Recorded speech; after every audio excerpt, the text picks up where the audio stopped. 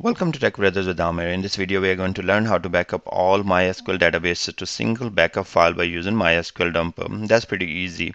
So what you will do, you will say MySQL dump dash dash user, provide the username, whatever username you are using, dash dash password equal to password.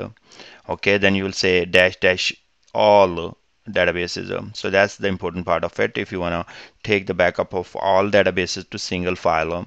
And then you have greater than sign and tell where exactly you would like to write that backup file. So here is our destination directory, and we would like to name this directory as a file as all databases.sql.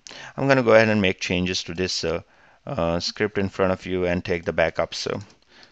So right here I have these different I have pretty much system databases, then I have 4 or 5 of these user databases, so we can use that one.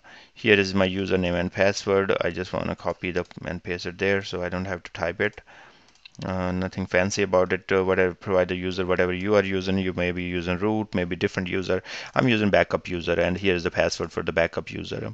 Okay, with the directory I would like to write is the MySQL on the root and backup. That's the directory I'm using. All backup, all the databases.sql is fine for me.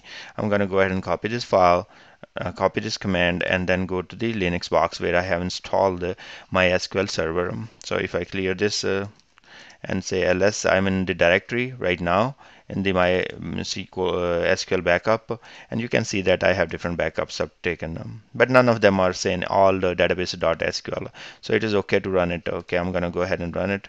Sorry, copy, run. Okay, so it is taken a little bit time. In my case, databases are very small, that's why it's completed quickly. So let's go ahead and say ls-la, and now you can see that we have all databases.sql file right there. If I would like to see the size of this file, so I can do du-ach, and you can see the size of different files available in this directory. Here is our file, all databases, so it's 8.9 MB. That's all it is. Okay, so great. If you like my videos, go ahead and subscribe, and I will see you guys in next video.